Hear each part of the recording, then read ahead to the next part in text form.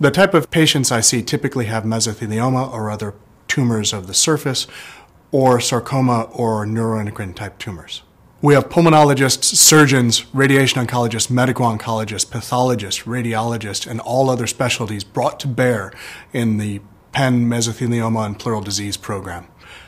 This multidisciplinary care allows us to craft an individualized treatment plan for patients with this very difficult disease.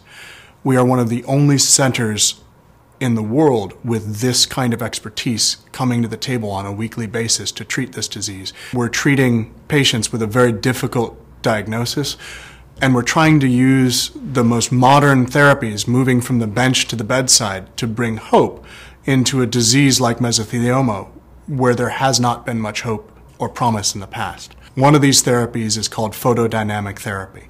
This is a therapy where we're able to treat large surface areas, such as the entire pleural cavity, with a laser light-based therapy that kills cancer inside of a surgery and allows you to keep your lung. In addition to unique treatment options for patients with mesothelioma for frontline therapy, we also have unique resources to treat if the tumor were to come back. This includes the most modern radiotherapy equipment for x-rays, as well as our new proton center.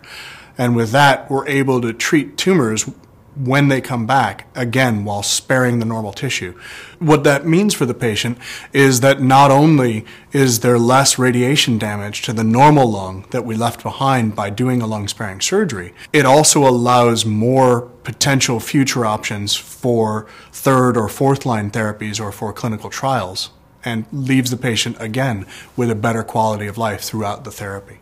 My treatment philosophy is to walk by the patient's side for every step of this difficult journey. To do this, I draw from a lot of personal experience. I am a cancer survivor, and I know what it's like to be sitting on the other side, scared, not sure how things are going to go, afraid of both the cancer as well as the side effects of the treatment.